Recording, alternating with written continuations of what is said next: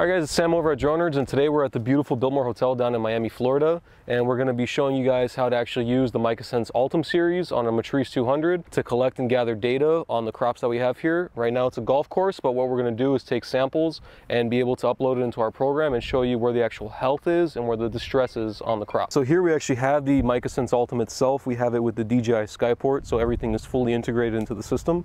And on this system here, it's actually 3 different systems running at the same time. So you have an RGB camera, you have a multispectral camera, and on the Altum you have a thermal camera that's running. Now it's a FLIR Lipton sensor that's running on here that's going to actually give you thermal readouts and feedback as well. And for the Skyport system, it literally just clips in and locks in place.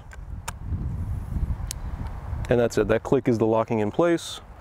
Then you just have to connect the DLS sensor. Once you have the sensor plugged in here, it's going to be running off the DLS2 sensor here. This sensor is actually what's collecting all the information. It's collecting sunlight. It's being able to actually feed the GPS and the data to be able to actually stamp it onto all the data that we're collecting on here. All right guys, so what we're doing now is we're actually going to calibrate the camera system itself.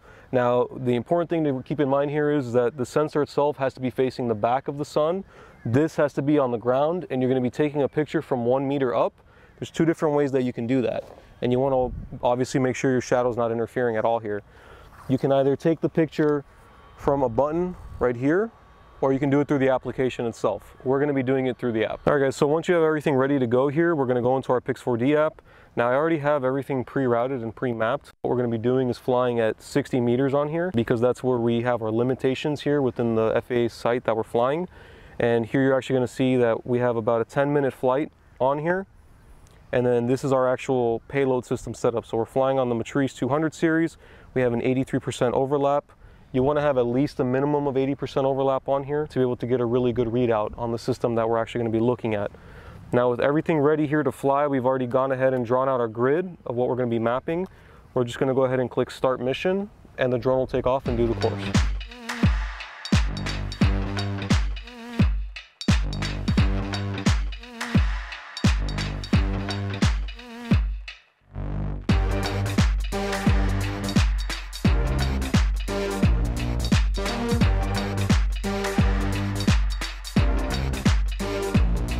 Alright guys, so we flew the route with our Matrice 200 here. We're going to go back to the office. We're going to check out what data we collected with the Altum, and I'm going to go ahead and go in depth and show you on all the different values that you can actually get from the MicaSense Altum camera and be able to actually see the crop health and even the count if we have any out here. We just got back from the Biltmore Hotel. Now let's go ahead and take a look at the data that we've collected. The easiest thing to do is take all the pictures and videos that you have, put them onto a thumb drive, and then upload it onto your computer. For this, we're going to be using Pix4D Fields. I already have it open right here in the background, and it's very simple to actually process everything that you've gotten here. Just make sure that you actually review the files that you're looking at, select all the pictures that you're going to be using, and then upload them into the system itself. All right, so once you have Pix4D Fields open, what you're going to do is you're going to go click on New Project. Now, from there you have 2 different options. You can actually start a brand new project itself, or you can import the images. I do recommend importing the images if you've already done the project itself. Simply click on Import Images, and then what you're going to do is you're going to import either the image or the GeoTIFF file. When collecting raw data itself, you're going to actually put the images themselves directly from the Altum sensor. If you look at the screen, this is the actual Biltmore Hotel itself. This is the golf course that we surveyed while we were there. So this is the actual 3D render of everything that we checked out while we were there.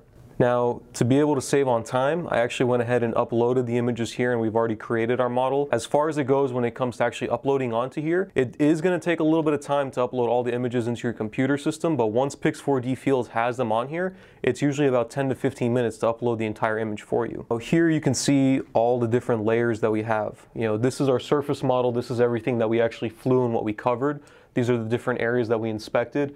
And over here on the left-hand side, you can actually select everything that you want to be able to see the readouts on. And you can actually go ahead and modify this as much as you want up on the top right-hand side. And then once you've selected up on the top right-hand side, you can easily just pick out what you want to see. And for our use today, we're going to be looking at NDVI, NDRE, and because we use the Altum, we're going to also be looking at the thermal as well. Simply select all 3, click Generate, and it literally takes Pix4D maybe 5 minutes to generate everything here. So we're looking at the NDRE right here, and what that's doing is it's showing the red edge band, and it shows a measurement that's not as strongly absorbed by the topmost layers of the leaves.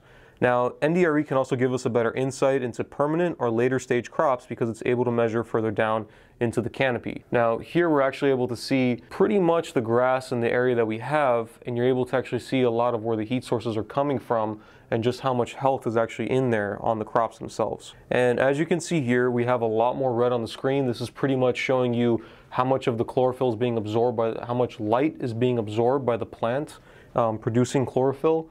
And here you can actually see there's a lot of red. Now, the green areas are actually the higher grassy areas that we have. Again, keep in mind, this is a golf course. So a lot of the red that you're seeing there, we have patches of water coming through here with a canal. We have some sand pits and some sand traps along the different way. And then obviously the roadway markers that we took with our golf cart.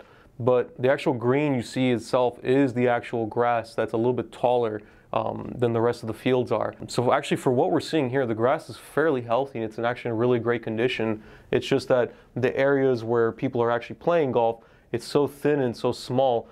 Obviously they could be able to go ahead and maintain that grass a little bit better, be able to put down a little bit more, but it's also very heavily used as well. And then the final readout that we're going to be looking at is thermal. Now, when you're looking at the thermal aspect, what we're trying to find is the actual heat and where more water might need to be applied.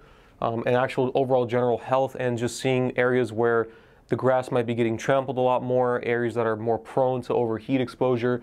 And what we're seeing again is the purple area, it's pretty decent, it's not really bad. That's the normal area of grass that we're seeing, as well as the sand dunes.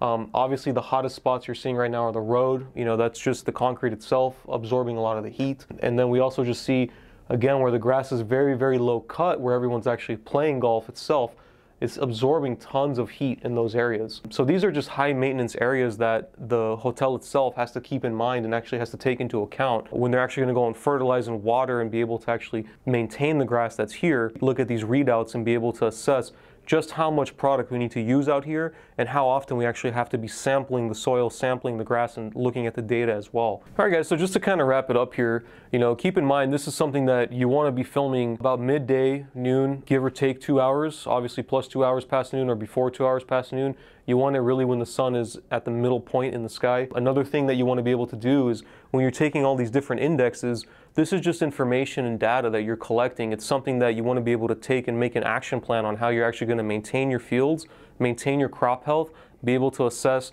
how much fertilizer do I really need, how much water are my crops actually getting, and be able to see the overall general health that you're getting here. That's something that the MicaSense series cameras are able to do for you, and it's something that even with the addition of thermal on the Altum, it's just giving you that extra layer, that extra spectrum that you're able to look into and see where the real plant damage is happening. Keep in mind, you know, this is something that only took us about 2 hours, you know, driving down to the hotel, collecting the data, putting the drone in the air, calibrating the camera system. These are all really quick. You know, the drone flight itself, it'll actually estimate it out for you. This was a 10-minute drone flight. We covered more or less about an acre on here. Actually taking all the images, putting it into Pix4D, uploading the entire system, and getting this actual readout, again, took less than an hour. And actually processing and getting all these different things that we talked about here, all these different bands that you're able to see, only took about 10 minutes. And as you can see, it changes rather rapidly and it gives you a much better readout. So with that, guys, if you have any questions or any concerns at all, please don't hesitate to give us a call here. Again, my name is Sam from Drone Nerds. Thank you.